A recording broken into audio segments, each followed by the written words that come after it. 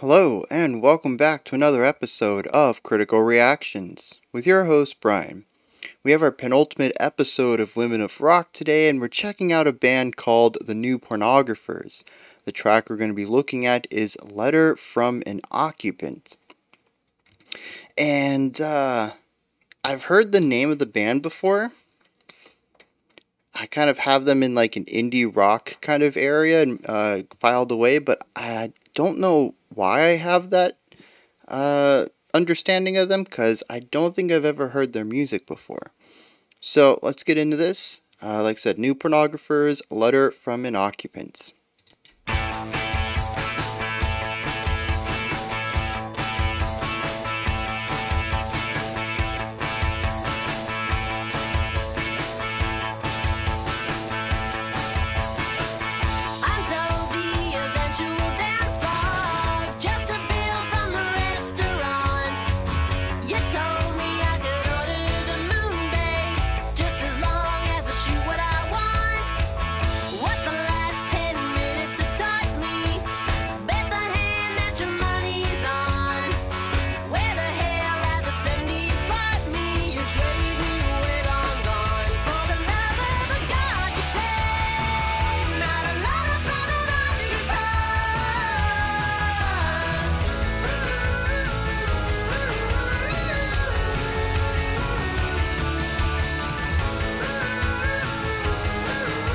Really interesting spacing out of these instruments.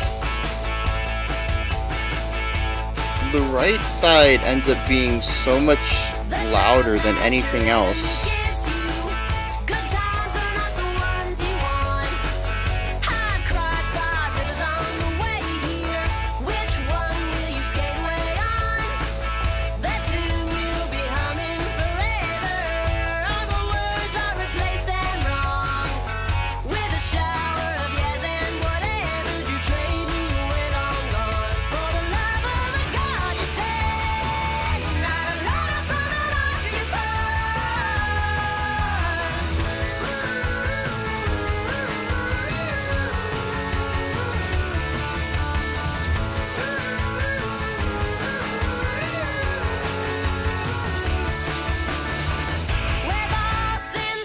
I'm having a real hard time putting any thoughts together on this one.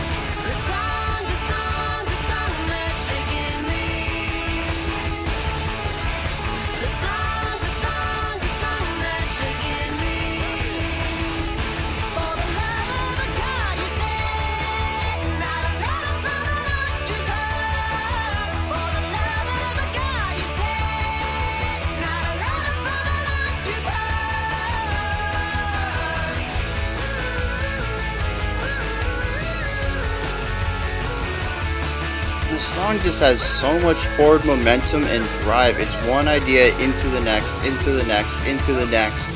Just taking no moment to really just relax and chill at all. It's just, I mean, it's just drive. Moving forward, moving forward, moving forward. Every idea sort of continues on into the next with minor variation to them up until we hit that big moment when we shift to that odd rhythmic structure right there before the end, maybe a minute before the track was over, 40 seconds. Um,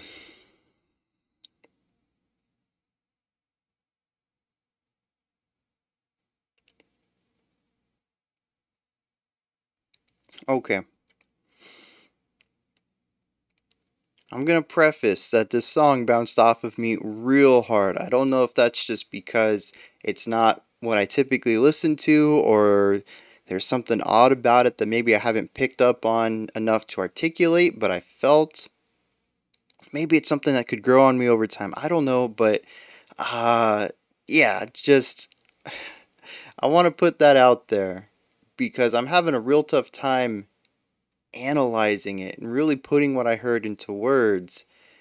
But I do just want to say that I can't I can't quite say that I enjoyed it.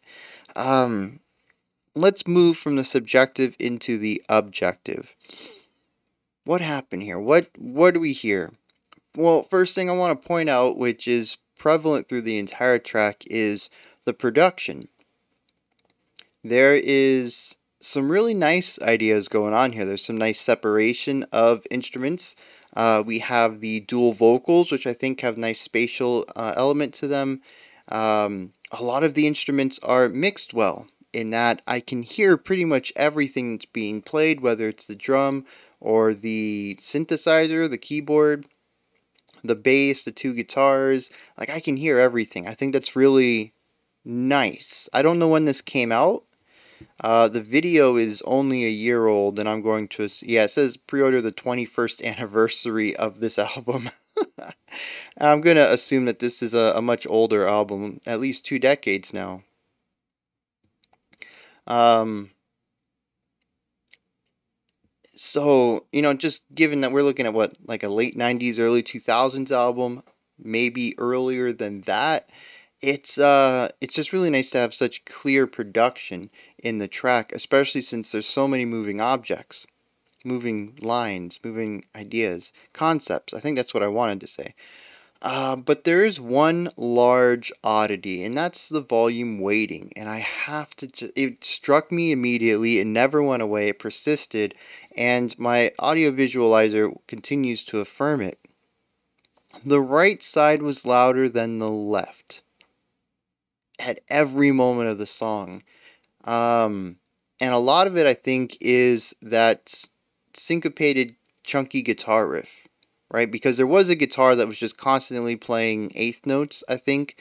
But there's the lead electric guitar that's most prominent in the right headphone that it had a rhythmic idea. It was like da da da da da da da da, something like that. Like I said, not constant.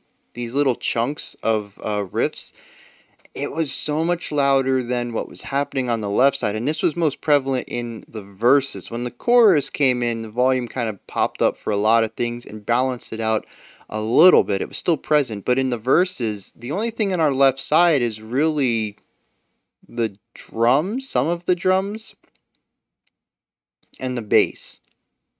And I really enjoyed that the bass was quite present across this entire track. There wasn't a moment when I was like, what's the bass doing? I can't hear it. It's muddied up or it's, hidden under stuff.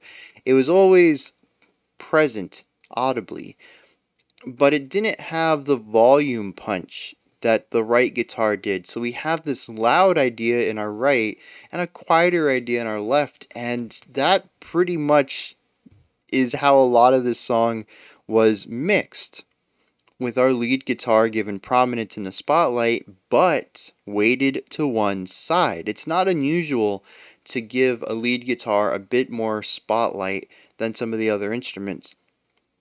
But a lot of rock is going to, if they're going that route of having a lead guitar line, to either center it or put it on both sides. It's not going to dominate in the spotlight off to the side. It's very unbalanced. The whole song felt like I was trying to tip my head this way with just so much weight. I think eventually I did kind of get more used to it, but there wasn't a single point in the track when I was like, okay, this is fine, this is enjoyable. It was always a distracting element for me. But aside from that one idea, like I said, I'm very happy with the cleanliness of the or the clarity, I should say. It wasn't a super clean sound. There was some grit and bite all throughout the track. I don't know how much of that is just it being an older track or how much of it they really wanted that extra bit of compression put on everything. But there's a clarity to it all. I can hear every instrument.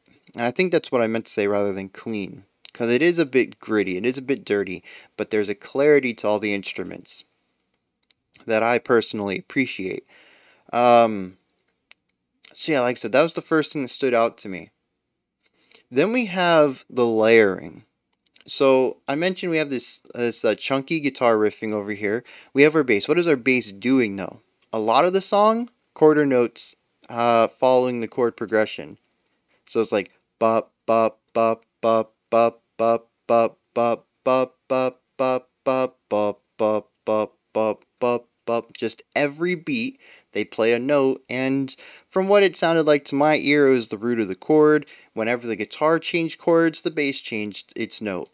So that's the entire thing. No matter what anything else is doing, except for the one section, which is going to be a caveat I'm going to include on pretty much everything. So you just imagine that I'm going to say that the one section where we hit the rhythmically different part that was sort of odd rhythmically, it went against the patterns that we see throughout every other section of the track. So the bass does not do this quarter note strike in that bridge, but in every other part of the song it does. And it kind of lays down this rhythmic idea alongside with the drums while also following the chord alongside with the guitars. Very typical bass work right there. I wish, I don't know if I should say it. I wish there was more movement to it. But I understand that it wouldn't really be rock at that point, right? I probably should stop bringing that up, but I feel like the bass is constantly underutilized in tracks like this when it just plays the root and follows rhythmically what the drums are doing, not harmonic, chordally, what the guitars are doing, and it sits in this nice middle ground between the two, but it really could accent rhythmic aspects with a little bit more flair, and it could contribute to the chordal ideas with a little bit more flair. I mean, I'm not going to say that walking a bass line in jazz is much different. You still pretty much hit quarter notes and you follow along with the chord, but there's more movement, there's more identity to it. And I think it's just because jazz really focuses in on the bass as the foundation of the rhythm section, rather than being a middle ground between two other instruments that do its job better. Rock and jazz just have very different visions of what the bass should do. And it's not fair to compare the two, but I don't know. I really like the bass, and I just feel like it's always underutilized. It's given a jack of all trades middle ground section. I feel like if a lot of bands could fill in the low end without a bass, they probably wouldn't have a bassist. That's what I think about a lot of bass work I hear in rock music. What else do we got? Oh, we have a guitar that is just constant eighth note strumming of the chord. It kind of sits in opposition of our lead electric guitar, which is rhythmically chunking up the chordal strikes. This is just a constant eighth note, but the chord progression is similar, or identical, of course. The whole band's following it. So it's sort of doubling up on what our lead guitar is doing and mostly providing extra texture, because I think it's either a clean guitar or an acoustic guitar, whereas our lead electric has a bit of a gritty distortion to it, a little bit of a bite. There is this really neat keyboard idea that I love. It's kind of, it's not syncopated because it mostly works within eighth notes, much like our chunking electric guitar, where it plays 3 or 4 notes at a time and then takes a couple of rests and plays a few more notes. But I think it's most interesting to look at as a contrasting element to a lot of the rest of the band. It's continuing on with this idea of eighth note hits. So we're not really getting a lot of variety rhythmically, but when you include the silence and the way that I think its phrasing is different than our lead guitar. We get different pockets of silence that kind of have syncopated silence, which is a weird way to say that. But our lead guitar and our keyboard have silence at different points in their phrases. And so we have moments when they're both playing and we get these dyads, and then we get moments where one's playing and then maybe the other one's playing, and then they're together again, and then this one's off and then they're together, and then this one's off, then they're back together, and it's this nice little dance that they're doing. I really do wish the keyboard was a bit louder though, because it is, in a sense, the counter melody or counter foundation to what this lead guitar is doing on our right side. They both have a similar idea, but their phrasing is in opposition. So we have, like I mentioned, this interesting dance of dyads and single notes with different timbres to them, and they're even positioned in opposition with the guitar on the right and the keyboard on the left, and yet the keyboard feels drowned out by the bass, which already isn't super loud to begin with. It really is a shame. Unfortunately, I only heard that in the verses. I don't know what the keyboard is doing in the choruses or the bridge. Just couldn't pick it up. And I've already mentioned that the choruses, everything got a bit of a volume boost. I wonder if the keyboard just didn't. And just, everything else came up and it was already, like I said, it was already a bit disguised or hidden beneath some of the other instruments. Really, it was just the fact that it was isolated on a side that already didn't have a lot of volume to it that really helped me hear it in the verses. Once everything gets a little bit of a boost to bring up the energy, it just gets lost. And I honestly don't know what happened in the bridge because, well, I was kind of paying too much attention to the rhythm because everybody was doing the same thing, which actually it could have just been lost in that if it was following along with every other instrument. But I had a real tough time really figuring out what was happening there. And then our drums. It's just some basic drumming. Not that that's a bad thing. There's definitely a skill in just being a really strong metronome for the band. That's what it was, though. A lot of it was hi-hat, snare, and bass. And just kind of sitting in it. The hi-hat is constant, snare is like 2 and 4, and the bass dances around the snare. Pretty typical stuff there. A lot of this is typical rock music. It really is how they go about crafting the energy of it all and introducing interesting ideas that unfortunately get drowned out in the mix, that I think really separates it a bit from generic rock, if there is such a thing. Stereotypical rock might be another way we could word that. It is a shame, like I said, though, that I think the more interesting bits are getting drowned out. And finally, we have our vocalist. We have a vocal line, verse and chorus all kind of sit within the same range. Not a lot of movement. It's mostly just kind of sitting on a note and kind of hovering around it. We're looking at maybe 6 to 8 note range there, give or take. There is one moment, there's one note in the chorus that I think the vocalist jumps up a bit and hits, and it's also the note that the note. It's the note that gets harmonized. I don't know why there's one harmonized note in the entire song. I really love it. I think it's a really interesting dyad that's created. I don't think it's like a first and a third. I actually don't know what the relationship is between the two. It provides a sharpness to the song because there is this overall. We'll get into that in a moment. But the secondary vocalist is panned right, which already has a ton of volume to it. Really, left is the open side, and I don't know why I didn't get panned left or kept it centered. Very interesting that the producer just really wanted to weight this right side down. I'm still very baffled by it. But yeah, there's an overall, I mentioned that there's a bite to the production. There's a little bit of grit on everything, but it's also a very round, soft sound. I wouldn't say that there's anything particularly aggressive or abrasive about the overall sonic qualities of the track.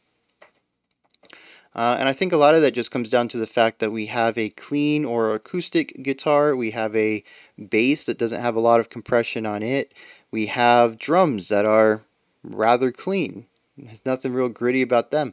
We have a vocal style that is just very comfortable and clean, and we have an electric guitar, and it has a little bit of bite to it, and then there's a little bit of compression overall in the track, which kind of, at least to me, makes it sound a bit older. But that's it. There is an element of bite, there is an element of compression on it, but overall the song is just very palatable. And again, not a bad thing. When I said palatable, I was like, man, that's got some negative connotations to it. And I just wanted to reiterate, not a bad thing to make something that's palatable. It's just, it's very, I don't know. Normally I have words for everything. I don't know quite what I want to say here. But yeah, it's just, I guess I wanted to bring this up in opposition to this dyad that we've created, because the overall sonic quality is rather warm and inviting. A lot of the chordal ideas are rather inviting. This is not a song that I think too many people would be like, whoa, that's harsh. I don't want to listen to that. But there's something about this dyad that comes up that gives it a little bit of extra, spice that I think the song desperately needed, at least in my ears. Alright, what's next? Oh, yeah, the bridge. I honestly still have no idea what's going on here. This is a weird section. If you follow along with the drums, it's obviously in 4/4. We haven't shifted anything like that. But there's something odd going on with the rhythm, and I think that there were actually two rhythms going on, where the majority of the band was following one idea of chunking, and it was like 3 notes and then a rest and 3 notes and a rest, which should line up really well with 4/4, but for some reason didn't. And I think that's because of a second rhythm that might have been coming from the cymbal work. Maybe the keyboard could have been doing it too. I don't know. I'd have to go back and listen. I just remember it being very disjointed. And I remember when the vocals came in and started their line, I was like, this is one, based on what the drums are telling me, but what the band is telling me is that she started in the middle of a bar. And there's just like this weird rhythmic thing going on, polyrhythmic thing possibly, where I had a tough time figuring out where one was if I wasn't listening to the drums. And it makes me think that the core rhythm that most of the other instruments, the melodic instruments, are playing is not based on the downbeat of the bar. And it really creates this section that, at least to me, feels like our melodic instruments and our rhythmic instruments are clashing and trying to tear the song apart. There's a strong divide here, that where the rest of the song is in unison and rather palatable, we reach this point that ditches all of that. The instruments used to be playing fair, and now they're at war with each other. And it really feels like the song is beginning to fall apart. I'm wondering if any of this is going to show up in the lyrics, to kind of see some thematic similarity between the music and what's being sung about. But it's a really odd section of the song that, at least to me, works well on a contrasting level, but I don't know that it adds much to my enjoyment of the song. In fact, it's another distracting moment. I don't want to say it detracts from the song overall. Of course, that's going to be a subjective thing, and your enjoyment of that section is going to determine if you think that it adds or removes whatever you value in music. But for me, it kind of comes out of nowhere and immediately reminds me that I'm not on a journey, or that I'm not listening to art, that this is music, right? And it puts me into that analytical mode of what's going on here rather than what's the song doing as an art. And so, much like the odd spatial stuff going on in the production, it's a moment that takes me out of the moment. And at least for a first time listen, interrupts my flow of understanding the song. So I am curious where other people sit on that, though, especially if this is your first time listening. Did you find anything abrasive about that moment, or was it rather easy to listen to and I'm just an oddball? Like I said, I'm real curious about that. The more that you listen to something, the less it becomes unexpected, and the more that the unusual elements feel usual because you now expect them. It's a bit of a cyclical loop. The more you expect it, the more it's going to feel normal, in which case, the more that it feels normal, the more you should expect it. I think that's just how a lot of music works, or films, even, or any art, honestly. Things can only be abrasive or unexpected. I think unexpected is a better word. Um, so many times before it becomes expected. And when it's expected, it is less abrasive, usually. You begin to understand, maybe not technically understand what's going on, but feeling wise, you can feel it out, right? It's like people who have listened to a song with an odd time signature forever. They know the groove, right? They might not know exactly what the time signature is. They couldn't count it out if you asked them to, but they would be able to groove along with it. It might have been odd the first time they listened to it. They still don't understand the time signature of that section, but they can feel it out just fine. They have a strong expectation of what's going to happen. And that's why I said specifically, if this song's new to you, how did you interpret it? Because I think longtime fans it's just part of the song, right? You've reached that point where maybe it doesn't feel so odd anymore because that's how the song's supposed to go. That's how the song's gone the thousands of times you've heard it. um, yeah, it's just a really weird point in the track for me. Alright, I guess we're going to hit up lyrics here because... Oh no, I need to talk about Drive. I mentioned that the song was driving, just always going in a single direction. Let me pull up the letters, though. The letters. Let me pull up the lyrics real quick. So there's this forward momentum, there's this drive that's going on in this track. And what I mean by that is each of the sections is constantly moving forward. A lot of that comes down to the similar rhythmic vibe from a lot of the instrumentation. I mentioned that our bass is constantly laying down quarter notes. It never really lets up on that. Then we also have an acoustic or clean guitar that is constantly laying down eighth notes, which is twice as often as the quarter note. And whether it's the verse or the chorus or the post-chorus, this rhythmic drive, this real static, rigid drive, continues on. It never relents. And by the end of the song, I felt like we were just moving between ideas so quickly. For all I know, the verses were like 2 or 4 lines each as far as the lyrics go. Our chorus was like one sentence. It felt like by the end of the track, we were just booking it right through. And some of that I think is just going to be the amount of time we're in each of these sections, but there's also this underlying rhythmic component. Like I said, doesn't really change. When we go from our verse to our chorus, our volume increases. I think our bass changes what it does a little bit. Our vocal melody changes, but that clean guitar keeps up with those eighth notes. The electric guitar ditches the chunky idea to do straight eighth notes. So we have this forward push. When we leave from the chorus back into the verse, our clean guitar is still doing these eighth notes forward. Our bass is still doing these quarter notes moving forward. Nothing really stops or has a moment to breathe or pause or reflect. There really isn't a moment when our instruments stop constantly playing, where we have this rigid, continuous hit. And so the song just moves. It never stops. And like I said, by the end of the track, it feels like it starts moving rather quickly.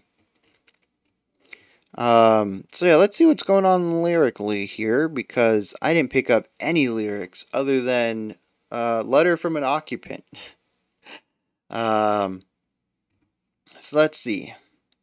I'm told the eventual downfall is just a bill from the restaurant.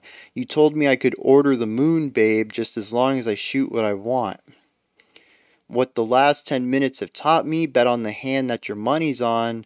Where the hell of the 70s brought me, you traded me away long gone.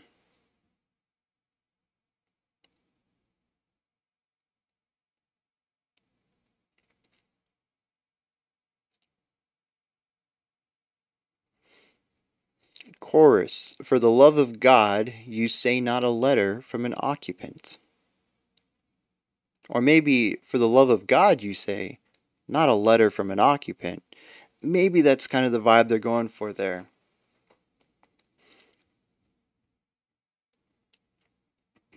But this, I mean, I'm kind of lost. Verse 2. The time that your enemy gives you, good times are not the ones you want. I've cried 5 rivers on the way here, which one will you skate away on? The tune you'll be humming forever, all the words are replaced and wrong with a shower of yas and whatevers, you traded me away, long gone. And then our bridge is just, where have all the sensations gone? And our outro is, the song has shaken me.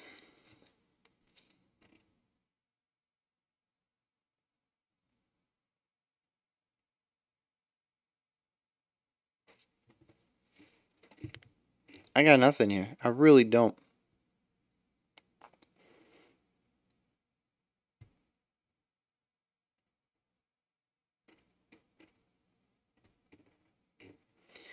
So, there is nothing I can really do about tying themes together. I'm just going to end this here and ask for some help if anybody has any insight on this. Those are my thoughts on the new Pornographers' Letter from an Occupant. Hit me up in the comments. Let me know if you agree or disagree with anything I stated, if you enjoyed the song, and if you have any thoughts or perspective on the lyrics. I kind of get the feeling it's referencing something specific that I just don't have the knowledge on, or maybe the perspective on. And it's just completely rendered the meaning of the song cryptic to me. So, yes, comments. I'll definitely be reading comments on this one. I mean, I read comments. I read every comment that comes in, even if the video is like 2 years old. But I'm going to be looking forward to the comments on here. Man, that also sounds like I don't look forward to... Man, you guys know what I mean, though, right? Like, I'm curious about the lyrical stuff here. I might even end up going over to song meanings. Is that still a place? Songmeanings.com. I used to go there a lot. In like when I was in my 20s, when a song kind of went over my head lyrically. I don't even know if that place is still around though. Anyways, yeah, comments, description box, and there's a link for Linktree. Takes you to this menu right here, which has everything related to the channel. You can find my merch. You can pick up, nope, not pick up, pick up some merch. Join the Patreon, join the Discord, join the Twitter, email me, whatever you want. A bunch of stuff's there. Go ahead and check it out. Above that, if you could, like, subscribe, and ring the bell. I greatly appreciate all 3 of those.